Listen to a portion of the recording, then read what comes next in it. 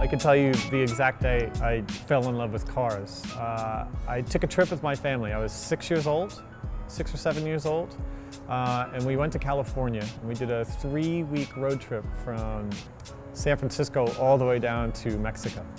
And we were in a little town called Carmel to get lunch, and every car on the street was an Italian supercar. Now this is 1982, so it was before the internet, you know, it was before Lamborghini made 1,500 cars a year, they made 100. You just didn't get to see them like you do these days, and it fried every synapse on my brain.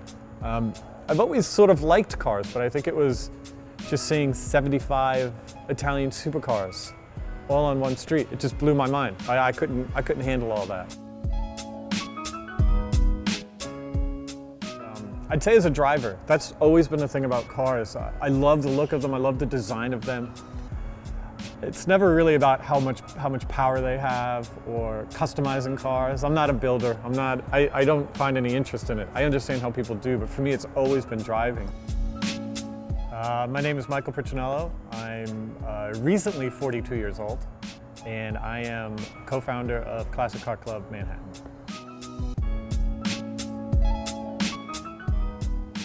The thing that I love most about driving cars is to be able to have a connection with a mechanical device.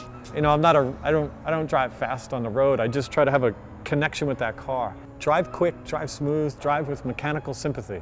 Treat that car like a gem. It'll treat you right, and you just find this kind of Zen moment.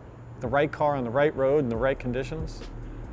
That's everything for me. That's what I strive for. Speed is a sensation. We have a 1955 554 Spider. It probably only does 80 miles an hour, which by normal standards is not fast. But in that car, 50 miles an hour feels like 1,000 miles an hour. You're also really close to the edge of what that car can do. You know, it's more than half a century old, so certainly it lacks technology. It's very simple. And so speed is getting close to the car's edge. 200 horsepower in the right car is fantastic. I don't need more than that. It's about getting to a car's edge, because when you get to its end of its limitations, that's when it shows you what it's about. That's when you learn its personality. Same as a human. Put someone in a stressful situation and you'll learn a lot about their personality. Classic Car Club Manhattan started in London. So Classic Car Club London was founded in 1995. It was started by my business partner, Phil Kavanagh. So I would like to say that I was the clever guy with this idea, but I wasn't. It was him. And then I met Phil in 2003, maybe 2004. He had this ambition to launch the Classic Car Club in America as well. As an entrepreneur and a guy who helps other businesses get off the ground, I would be really disappointed if I didn't have much play in this. And so I just thought, here's my money. I have half of my time I could dedicate to this. And in about 10 months, we put our money together, we raised some more, we found a location, we bought cars, and we invented a new business in America. So the mission of the Classic Car Club is to give people outstanding automotive experiences they wouldn't be able to create on their own. As a member joins, they pay their monthly dues. It's $180 a month. You know, on average, if a member's spending about $13,000, $14,000 a year, they're probably getting about 40 days worth of driving. So, simple. Just call us up, let us know what you want to drive. It's detailed, ready to go, mechanically perfect. You're out the door, and bring it back when you're done. So I normally don't have a favorite, but I will tell you, in the fleet we have a 2007 Z4M Coupe BMW. It's been heavily modified, and it is one of the most pure, analog, savage driving experiences I've ever had, and from just a really nice ride. And it's got a big splitter on the front, aerodynamic in the front, so you gotta be careful on speed bumps and things like that. But other than that, I mean, once you get out of town and you find yourself a good back road, man, it is just driving purity. It's awesome. That car won't leave the fleet for a long time. We just got it and I'm in love with it. GT4 is such a great car. Cayman's a great car. I actually think Caymans are better than 911s. They're better balanced, better driving position, better size, all of it. I understand why they can't be better than a 911 because the 911 is the flagship, right? But that Cayman GT4 takes the best of 911s and puts it in a Cayman, which is a better package.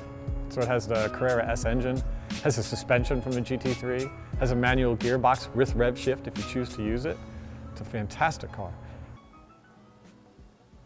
So the new thing is that younger drivers, millennials, don't care about cars. That's the statement. I don't agree with it. I just think that they have a different way of appreciating cars. So a lot of it is about the technology of a car. A lot of it is about its utility. But if you look at the cars that are coming out, sports cars, let's talk about sports cars.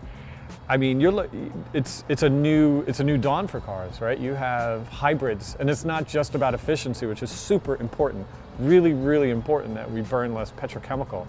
But they're also using electric engines to fill in torque where a combustion engine lacks.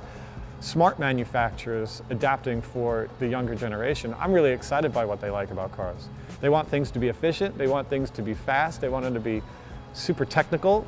But there's also that return to great driving. You see it in a lot of cars. I think that the love of driving is returning, and people aren't noticing that. They're just looking at why doesn't a 24-year-old own a car? Because there's no reason to own a car. Drive an Uber, go to a racetrack, rent a Miata, rent a Caterham like this, join the Classic Car Club, have your fun in cars, and then have your transportation in cars. I like most cars better than I like most humans, I suppose. So I'll drive them quickly, but I always treat them well. Usually I name my rental car while I have it. You know, you gotta make a relationship with the car. You gotta try to know as much about it as it wants to figure out about you. And,